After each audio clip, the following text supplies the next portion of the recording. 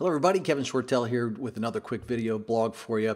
One of the questions I get over and over again is, do you think we're stalling? Do you think there's going to be a decrease in real estate prices? Are we set up for another crash? What's going on? What can we expect to see? Well, as a note investor, we are concerned about that as well, although we build in a bigger buffer because we can buy deals at a better discount than almost every technique in just more traditional real estate at the market at this time. But we're still in the real estate business, so we have to be sensitive to these issues. So here's some new reports that just came out. In fact, this one just came out February 5th, their 2019 report. It does report back at the end of 2018. So you can see just a couple highlights there from CoreLogic. Annual average price growth in 2018 was 5.8%, with an annual average price growth forecast to be decreased down to about 3.4%. So they are predicting a slowdown in price appreciation on single-family homes throughout the United States. After peaking in March, December marked the 9th consecutive month of deceleration, annual housing pricing index growth in the U.S. So this has been 9 months of kind of slowly pressing on the brakes. So not necessarily a bad thing. Some markets certainly got overvalued, and that continues today. So here's a chart that they had. This is the percentage of change year over year in their in the national home price changes. So you can see in December, 4.7% increase,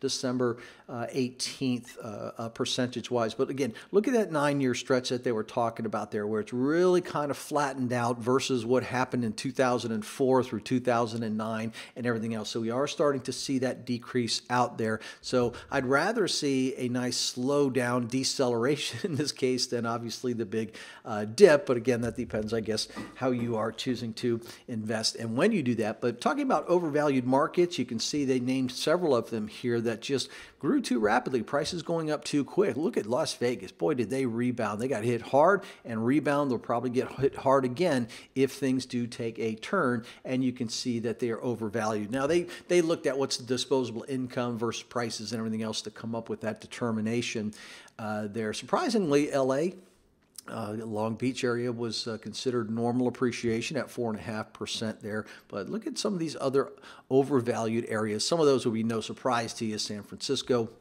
even though they had a small year-over-year change, they've just been so inflated over the years as well. So it does, yes, indicate that we are in a slowdown. Look at this, existing home sales. Right? All this is from Wolf Street through a National Association of Realtors, but you can see that there's been that steady decrease in existing home sales. Okay, so this is another indicator that things are slowing down. And remember, wages haven't kept up with home appreciation as well. Loan prices have gone up because increases in interest rates. So we are dealing with those issues. But they do get a little dimmer on some of these statistics here. Existing home sales, again, you can see lowest since May of 2015, which is right in the center here, and that's about where we are. So big drop-off came towards the end of this year. But look at this.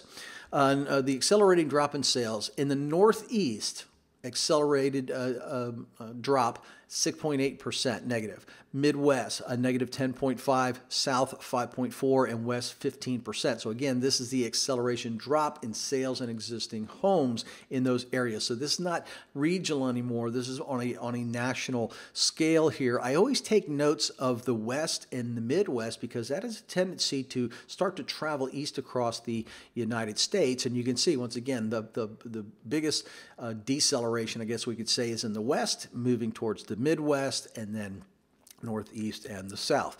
Medium home prices that have been affected. The Northeast still rose in prices. Fewer sales, fewer inventory. Prices went up 8.2% year per year at 283. Midwest flat, 191,000. South rose a little bit, 2.5% year over year with a 224,000 as the median home price. And the West essentially flat year over year at 374,000. So yes, we are absolutely seeing deceleration, and that could cause some problems. This is probably the scariest chart of all of these, which is this. Look at the housing bubble, the run-up that we had here from 2000 up to 2007, and everything started to fall apart 2008. You could see property values that by 2012 have dropped a negative 27%, but what a nice climb up here to 2018.